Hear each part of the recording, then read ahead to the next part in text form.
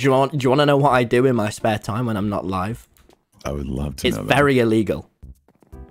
I crash. I'm a wedding crasher, and I show up and I wear a big mask, a big orange suit, and I go up to and right as they go up to the "Will you be my wife?" I jump in the way. I shout "Yes!" and then I pick up the woman and run. Man.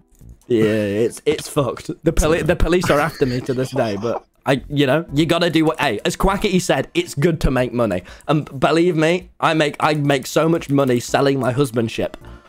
Did you know there's a law in Britain that means you can trade husbandship? So like, and then I steal the wives, and then I change the husbandship. I sell wives. Fun. Yeah, that's just like a little pastime thing you do.